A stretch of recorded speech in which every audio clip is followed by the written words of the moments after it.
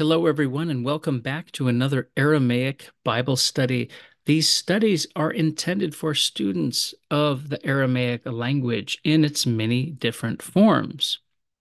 They are also intended for those who are interested in Eastern perspectives on Scripture, whether they be the Jewish rabbinical Targumic traditions or the Eastern or the Syriac Christian traditions on Scripture. Today, we will be looking at Genesis chapter 1, verses 3 and 4, and comparing the Targum versions to include the Syriac Peshitta as part of that tradition. I've gotten us started with the Hebrew verse for comparison across all accounts. The Hebrew reads, Vayomer Elohim yehi or vehi or. And God said, let there be light, and there was light. Targum Onkelos pretty much follows that. Amar Adonai Yehe Nohra Wehawa Nohra. You'll notice the difference in the word light between Hebrew and Aramaic. There is a nun in the Aramaic tradition that is not present in the Hebrew. And for those of you who are students of Arabic, you will recognize this in the word nur, light. Targum Neophiti is really interesting. Well, it's the most interesting of the Targums, that's for sure. And it reads, Amar Mimra the Adonai, Yehwe Nahor, Wahawath Nahor, Kegizrat Mimre, which translates to, and the word of the Lord said, let there be light, and there was light according to the decree of his word. Targum Jonathan reads, Amar Elokim Yehi Nohra, La'anhara Elaya, Uminyad Hawa Nohra. And that translates to, and the Lord said, let there be light to enlighten the expanse or the above, literally. And immediately there was light. Now the Syriac, Pshito, Wemar aloho, Nehwe nuhro, Wahawe nuhro. And that's in the Western accent. In the Eastern accent, it would sound like Wemar elahan, Nehwe nuhra, Wahawe nuhra. And the Lord said, let there be light, and there was light. You'll find that the Syriac Pshito very closely parallels the Hebrew in a lot of different sections of scripture, but generally speaking, it's like onkelos. It's a very close translation to the Hebrew. And now in verse 4, we'll start again with the Hebrew. Vayir'eh Elohim et haor kitov, vayavdel Elohim ben haor uven hachoshek. And God saw that the light was good, and God divided the light from the darkness. Targum Onkelos reads, V'chazza Adonai yath nohora aretov, wapfresh Adonai ben nohora uven cheshucha. And the Lord saw the light was good, and the Lord divided the light from the darkness.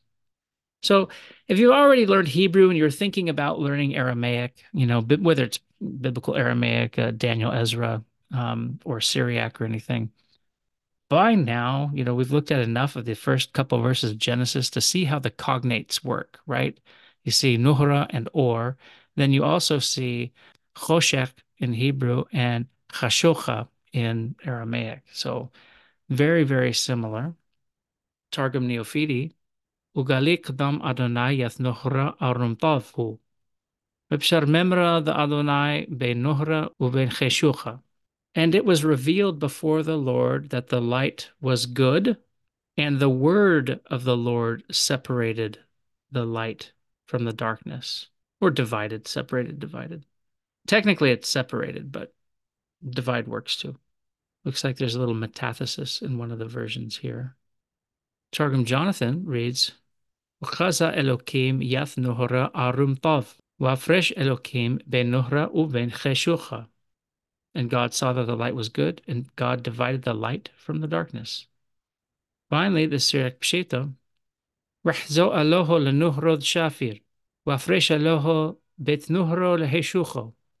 That was the Western accent. Now in the Eastern accent, Wachza elaha lenuhra shapir, wafresh elaha bet nuhra leheshucha.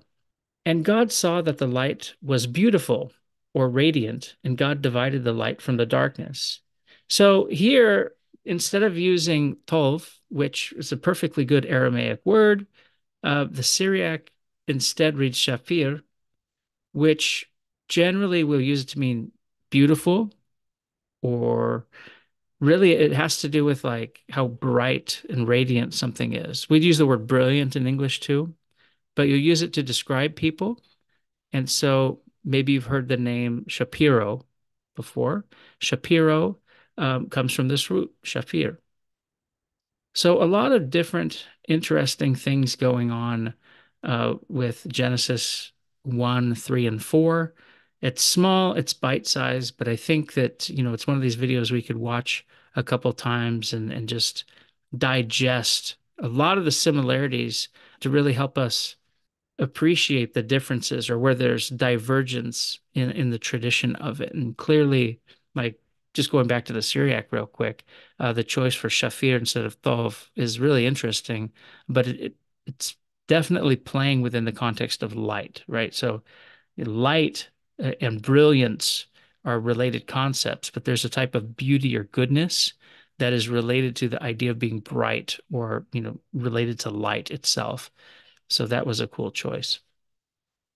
Well, thank you all for watching. Do the algorithmic duties as you do, the like, share, subscribe, and help us elevate the Aramaic language. We want it to be as broadly seen and studied as things like Greek and Latin. So go ahead and share it with your community, and let's encourage more interaction with Aramaic itself. Thank you so much for watching, and we'll see you next time.